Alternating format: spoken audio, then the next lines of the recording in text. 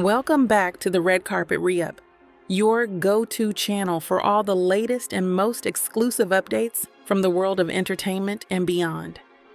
Don't forget to like, share, and subscribe to stay in the loop.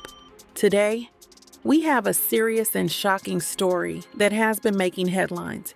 Today, we're delving into a deeply troubling story involving Remy Ma's 23-year-old son, Jayson Scott, and a 2021 fatal shooting in Queens, New York.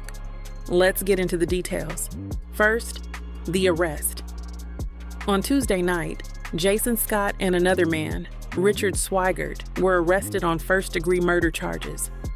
This comes 3 years after the tragic death of 43-year-old Darius Guillebeau, who was shot in a brazen daylight attack. Second, let's revisit the incident.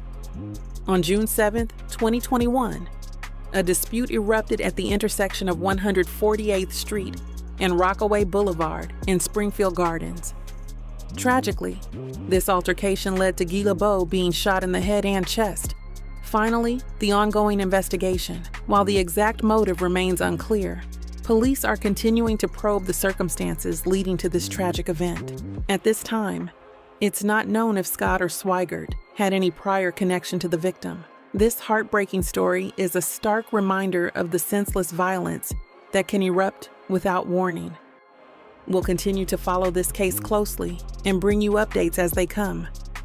Our thoughts are with the victim's family during this difficult time. Thank you for watching. Remember to like, share, and subscribe for more exclusive content from the Red Carpet Re-Up. Stay safe, and we'll see you next time.